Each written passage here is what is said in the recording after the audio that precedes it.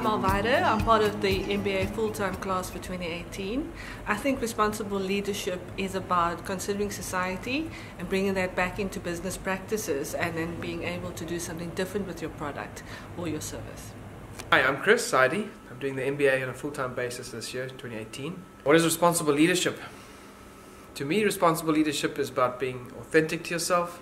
It's about being authentic to those around you and basically bringing out your true potential. Responsible leadership is about serving.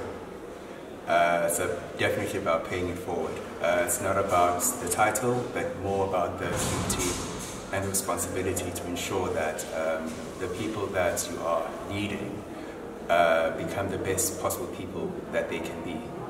And responsible leadership is also ensuring that the people that you're leading are better than you ultimately at the end of it all.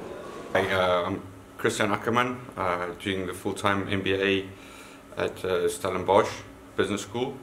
For me, responsible leadership is